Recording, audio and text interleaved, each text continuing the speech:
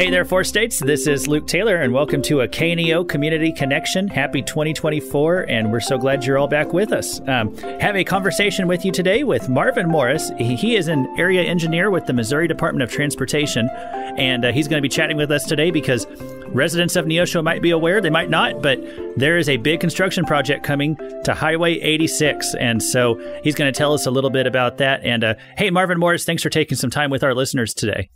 You're welcome. Glad to be here. Yeah, so I know a lot of people have probably heard the news, but just in case they haven't, what's going to be going on here at Highway 86 in Neosho soon? Yeah, so what we're doing is we're doing a cost share. We're partnered with the city of Neosho, and we're going to construct a roundabout. So at the intersection of 86 and Hammer Road, we'll be basically phasing in a roundabout with staged construction. Yeah, and that's pretty close here to the radio station itself. And so I know a lot of us are probably going to be driving by it a lot and seeing it here over this. How long is this process going to take? I know it starts on January 15th, but about how long is it going to take? Right. So the actual contract documents say that they have until November 1st. That's the completion date of 2024. Okay. So, and like you threw out a date right there. So just to catch you up, weather delays are a real thing around this area. With the cold temperatures and the snow that we just had, it already pushed the start date back a week. So we're actually thinking maybe next Thursday starting the project. So, like I say, we have multiple phases how we're going to put the project together, but the first phase would be shutting the north side of the intersection off and constructing that side while we shift everybody to the south side. So if everything goes as planned, I think they have about 45 days for the first section, about 55 days for the second, say 10 days for the last phase. But it's so touch and go because you don't really know what you're going to get into when you start building something. There's a lot of unforeseens. Once you tear that existing concrete up, the soil that's underneath, depending on what we find in place, is it usable? Do we have to do any modifications to what's there? It could stretch out the time frame a little bit, but I mean, if everything goes well, we'll definitely beat that November deadline, and I'm hoping for early summer. Okay, yeah, well, that sounds a lot better than going until November for sure. So you mentioned they're working on the north side and then the south side. So do you anticipate that traffic is still going to be able to function as that to be able to get through that area all throughout the process, or is there going to be a period of time where people have to go a different route? Well, for us, one of the main priorities was that we would keep traffic flowing as well as we can. So obviously, if you're familiar with that location, you have 2 eastbound, 2 westbound, and center turn lane through that area, right? What we're proposing to do is well in advance of the area that we're actually doing the work, we're going to shift traffic. And so like for stage 1, we'd shift everybody to the south. So if you're going eastbound, you'd have 2 lanes that reduce down to 1 lane.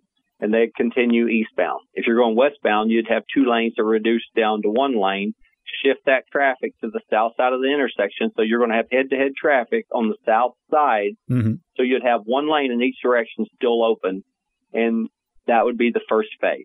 So, and during that time, we're obviously building everything to the north. So the north side of Hammer would be closed, and all that concrete would, everything would be taken out and then new placed in with the new geometrics. Okay. Yeah, no, that makes sense. And so we appreciate you taking care to be able to let people still travel through that area. And what is it that you'd want drivers to keep in mind as they're coming upon work zones? Yeah, so we do have it well marked. We have a traffic control package in all directions as you approach this. The main thing is, as with any work zone across the state, we have workers, which, it's our families that are out there working. Be patient, slow down, put your phone down, pay attention to what's going on around you all times, but especially through the work zone, because you need to be patient. The gaps, if you think about your gap acceptance, what are you willing to do whenever you're trying to get out into traffic, right? So if you're waiting to get into traffic, be patient. Don't just, force your way through. And that's pretty much it as far as, just be mindful of the traffic control that's out there. We will be changing and we'll be putting messages on the boards as different phases are coming, and there will be guidance well in advance of what to expect. So if we're dropping a lane and merging 2 lanes into 1, and then from there shifting the traffic after they're in 1 lane to the opposite side of the intersection. Mm-hmm. Just be mindful. We will have messages in place, but, slow down, take time to read them, take turns, be courteous with all your fellow drivers.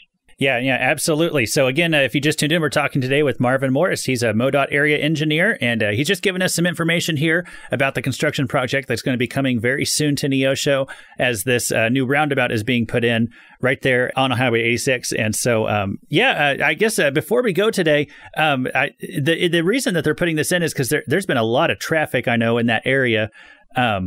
Ever since they put in a Love's gas station over there, and there's been a lot of semis in the area. I know I've been out there before and seen a lot of near wrecks, and so I drive it a few times every day, and I know it can get pretty hectic over there. Is this roundabout? Is this going to help traffic? Is this is the purpose of it to make it safer so that we don't see so many of those wrecks?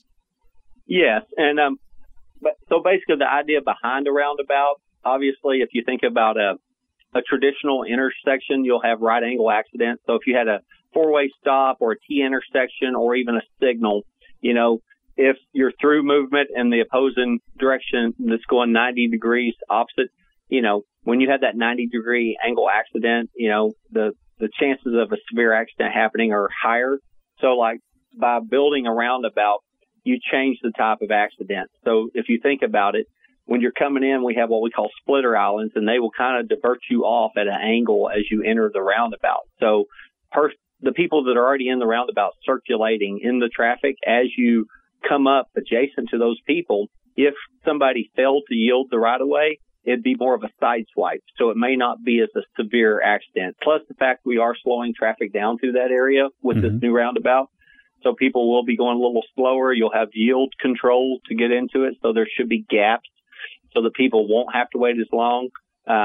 It should be better for everyone once we're finished. Yeah, it definitely will work to reduce fatalities. And not that we have a lot, but, there have been some on 86 before, so we definitely want to make it as safe as possible. And so thank you to the guys out at Missouri Department of Transportation who are working on getting this done. And we just want to remind everyone to please be safe, drive slowly as you go through that work area, because it's not just about not getting a ticket, but there's lives at stake if you're rushing, trying to get here and there, and there's people out there working on the roads. So we ask everyone to please be safe as you go through the work zone. And we want to thank Marvin Morris for taking a little bit of time today and sharing a lot of information with us. Hey, sir, thank you again.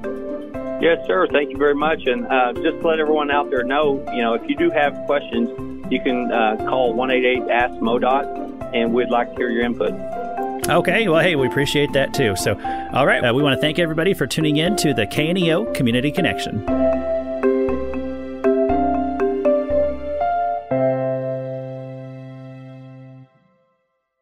For 60 years, Crowder College has been empowering students to soar to new heights. From agriculture to education, to business, sports, and the newest technologies, Crowder always has something interesting going on.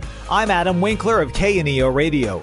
Join me each week as I talk to a different person from Crowder College about what's been happening and what's coming up next. It's the Insider's Guide to all things Crowder. Subscribe today to the This Week in Crowder College podcast, available from the Sky High Podcast Network.